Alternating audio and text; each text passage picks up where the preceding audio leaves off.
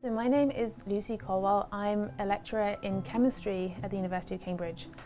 My research really focuses on trying to use approaches grounded in mathematics and physics to analyse data that's being collected in really large quantities in experiments across sort of biochemistry.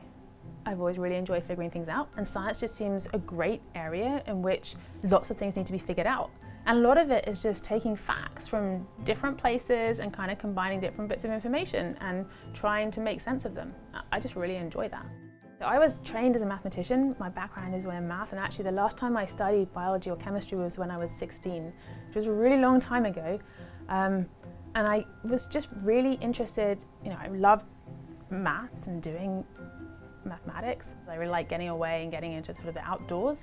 I was really interested in trying to use that as a way of learning about and understanding the real world around us. So I'm really fascinated by proteins. Proteins are these sort of large molecules. I mean, they're very small, but they're large compared to the molecules that most chemists study. And they're incredible because they're specified as linear chains of amino acids, so they're made as sequences.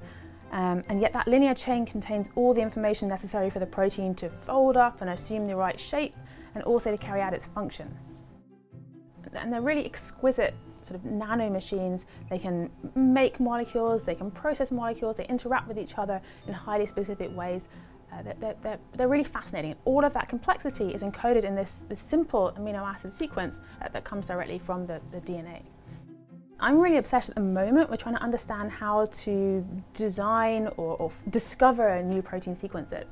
And by new sequences, I mean both those that are sort of new versions of existing sequences.